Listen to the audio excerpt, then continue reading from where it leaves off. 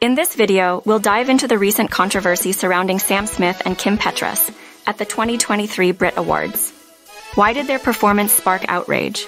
And what did the public have to say about it? Let's get started. It's been nearly 2 weeks since Sam Smith and Kim Petras stirred up quite a storm with their 2023 Grammy performance. Now they're back in the spotlight, but this time at the Brit Awards. On February 15th, the UK broadcasting regulator, Ofcom, disclosed that Smith and Petras's Brit Awards performance on February 12th had received more than 100 complaints. However, unlike their Grammy set, this one didn't involve devilish imagery. For the Brit Awards, Sam and Kim took a different approach, bringing their body shop metaphor to life with an industrial set, flying sparks, and mechanics outfits. It's unclear which specific elements of the performance triggered the complaints, but Ofcom received a total of 106 of them, with the majority aimed at Smith and Petras.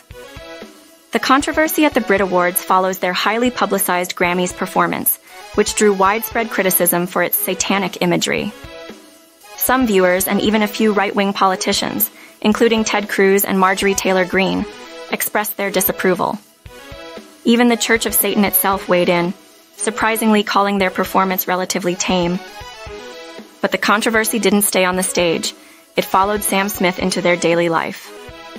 In a viral video, Smith can be seen at New York's Central Park Zoo, ignoring a woman who hurls derogatory insults, calling them a pedophile, demonic, and evil, while also declaring, "Sam Smith belongs in hell." So it's clear that the controversy surrounding Sam Smith and Kim Petras isn't limited to just their performances. What do you think of the public's reaction to their Brit Awards appearance?